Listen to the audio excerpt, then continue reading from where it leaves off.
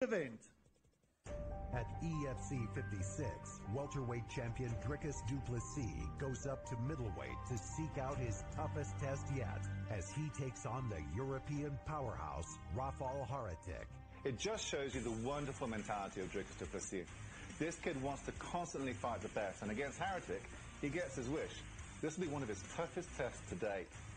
Rafal's a big name. Rafal has a good record, and I think beating him will add so much more to my record and for my international exposure, and it will add on to me being one of the best fighters in the organization, if not the best.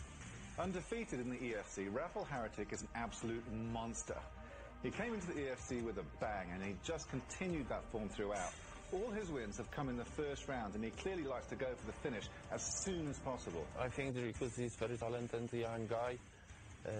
I have a big respect for him for taking this fight, but he never faced the Polish power, so the fight will be tough for him. Will the power and aggression of the young MMA superstar see him stand victorious in the heavier division, or will the cold, calculated approach of the Polish tank get him the win over his illustrious opponent? It's Dricus du Plessis taking on Rafal Haratyk. First up to the scale is Rafal Haratyk.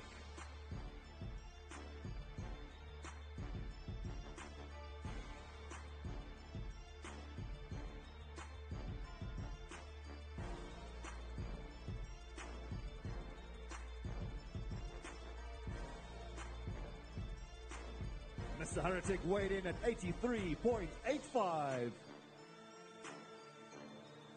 And his opponent is Dricus du Plessis.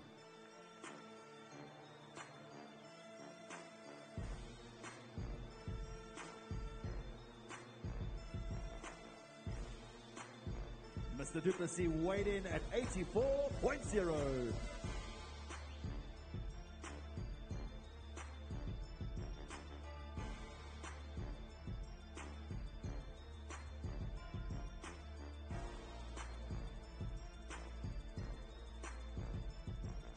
I'm here with Dricus du Plessis. Dricus, big opportunity for you against a very tough international opponent. What can we expect? The same thing you always see. I come out here to fight, I come out here to finish. First, second round finish, that's what I'm going for. And also for you, cutting down, or not cutting down this time, staying at middleweight, is it a lot easier for you? Do you feel stronger? Do you feel fitter coming into this bout? You know, fitness really doesn't play a part for me, but I do feel much more comfortable, and I do feel I enjoy it much more. But yeah, I think I'm very comfortable at middleweight. It's really no difference for me if I fight middle welterweight, so I'll be ready. Best of luck to you, sir. We look forward to seeing the bout. Dricus du Plessis, ladies and gentlemen.